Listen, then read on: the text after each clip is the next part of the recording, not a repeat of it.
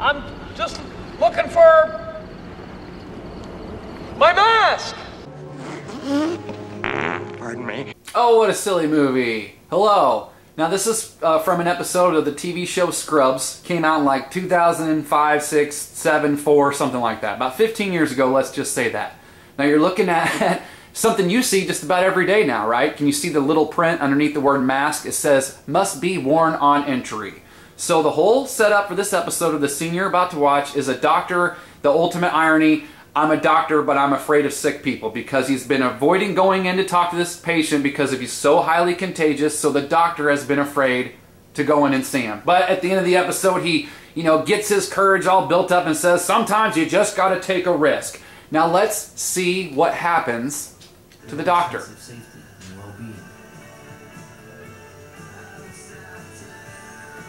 Okay, he's putting the mask on. Wow, it doesn't feel like you're giving up anything at all. Oh!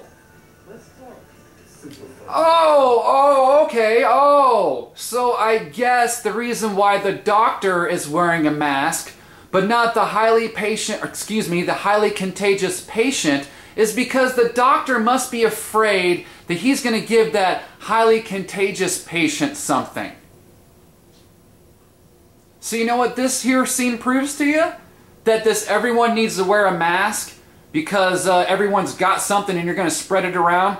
Then why don't they both have the masks on? Yep, I guess that's why that doctor's been so afraid to walk into that room the whole episode, is because I better wear the mask because I might give him something. No. Now I'll leave you with this. This is what the CDC was saying right when this shit started. What have you done for love today? I wanna kiss you all over and again. I wanna kiss you all over till the night closes in. Till the night closes in.